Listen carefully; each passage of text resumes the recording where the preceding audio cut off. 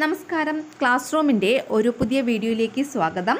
ഇന്ന് 6ാം സ്റ്റാൻഡേർഡിലെ ബേസിക് സയൻസിലെ രണ്ടാമത്തെ യൂണിറ്റായ the essence of change അതിൻ്റെ പാർട്ട് 4 വീഡിയോ ആണ്. ടെക്സ്റ്റിലുള്ള ആക്ടിവിറ്റീസ് സോൾവിംഗ് ആണ് ഇതിൻ്റെ അകത്ത് ഉൾപ്പെടുത്തിയിരിക്കുന്നത്.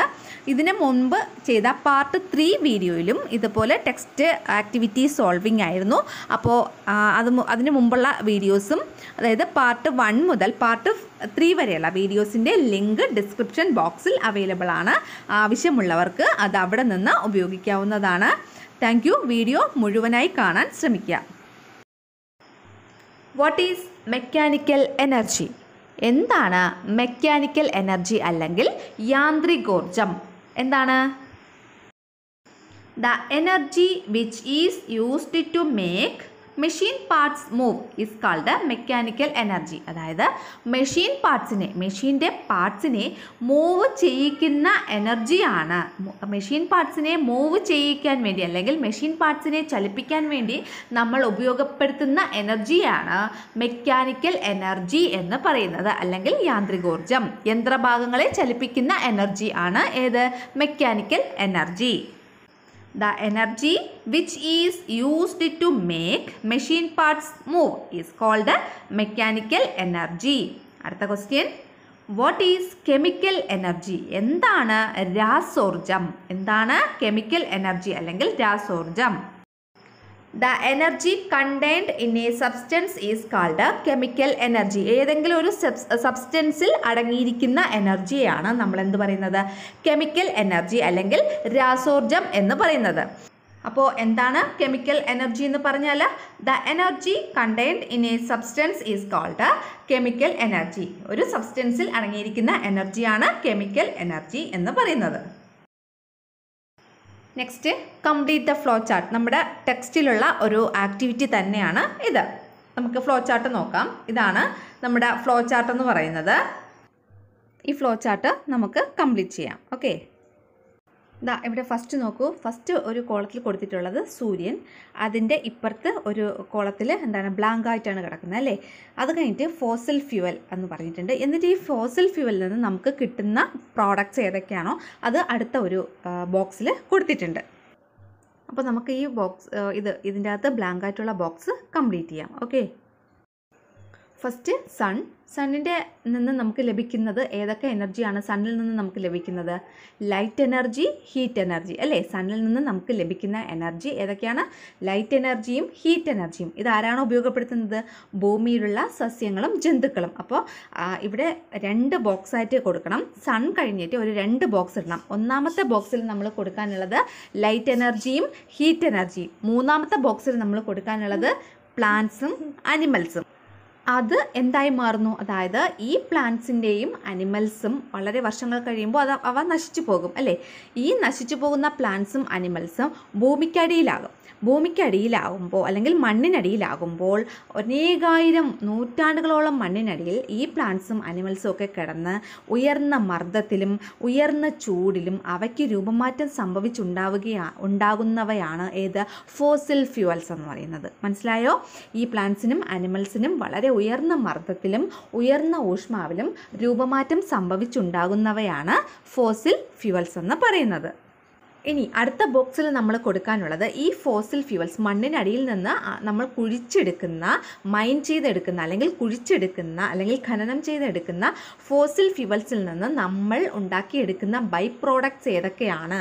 നമ്മൾ ഇപ്പോൾ ഉപയോഗപ്പെടുത്തുന്ന പ്രോഡക്ട്സ്, മണ്ണിനടിയിൽ നിന്ന് കുഴിച്ചെടുക്കുന്ന ഫോസിൽ ഫ്യൂവൽസിൽ നിന്ന് നമ്മൾ ഉപയോഗിക്കുന്ന പ്രോഡക്ട്സ് ആക്കി മാറ്റുന്നു അല്ലേ? ആ പ്രോഡക്ട്സ് ഏതൊക്കെയാണ് എന്നുള്ളതാണ് അടുത്ത നമ്മൾ നോക്കാൻ പോകുന്നത്.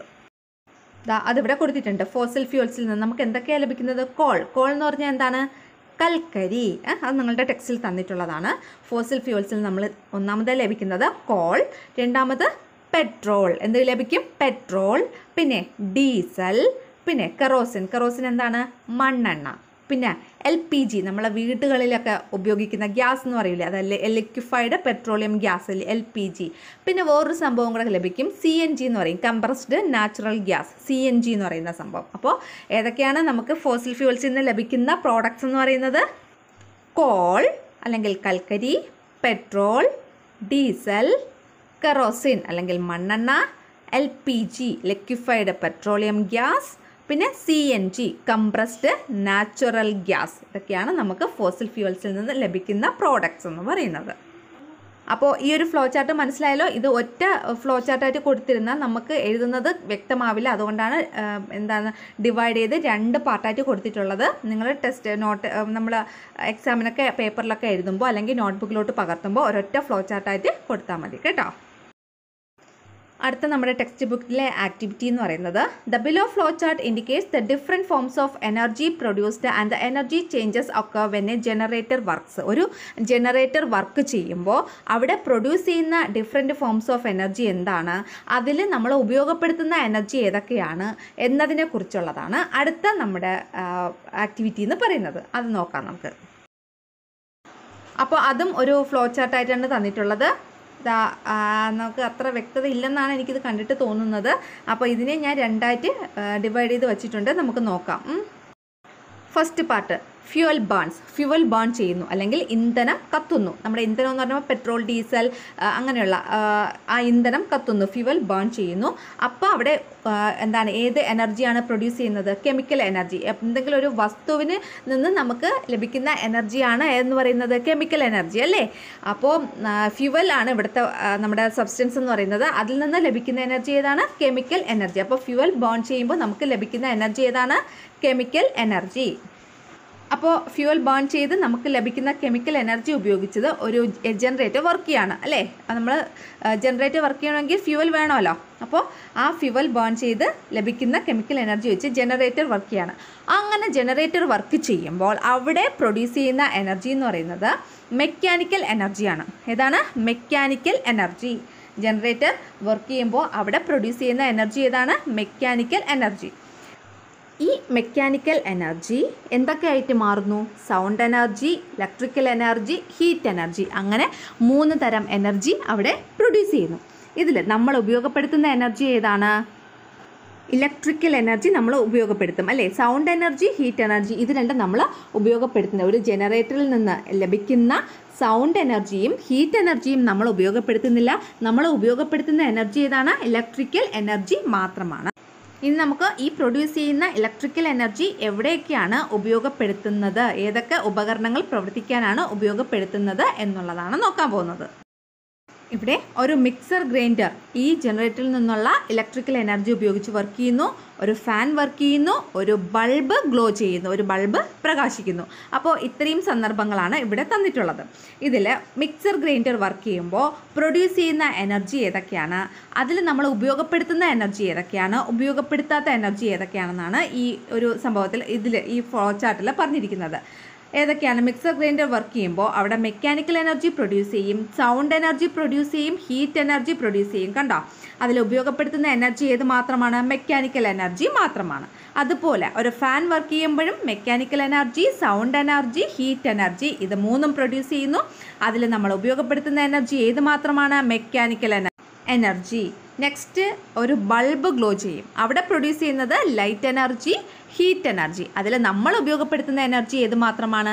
ലൈറ്റ് എനർജി മാത്രമാണ്. ഹീറ്റ് എനർജി നമ്മൾ ഉപയോഗപ്പെടുത്തുന്നില്ല. ഇത്രയും കാര്യങ്ങളാണ് ഇവിടെ ഈ ഫ്ലോ ചാർട്ടിൽ പറഞ്ഞിട്ടുള്ളത്. ഇത് മനസ്സിലായല്ലോ. ഇതിൽ നമ്മൾ യൂസ്ഡ് എനർജി ഏതാണോ നോട്ട് യൂസ്ഡ് എനർജി ഏതാണ് എന്നുള്ളതാണ് ഈ പോർഷനിൽ പറഞ്ഞിട്ടുള്ളത്. മിക്സർ ഗ്രൈൻഡറും ഫാനും ബൾബും ഒക്കെ ഗ്ലോ ചെയ്യുമ്പോൾ. ഓക്കെ, മനസ്സിലായല്ലോ.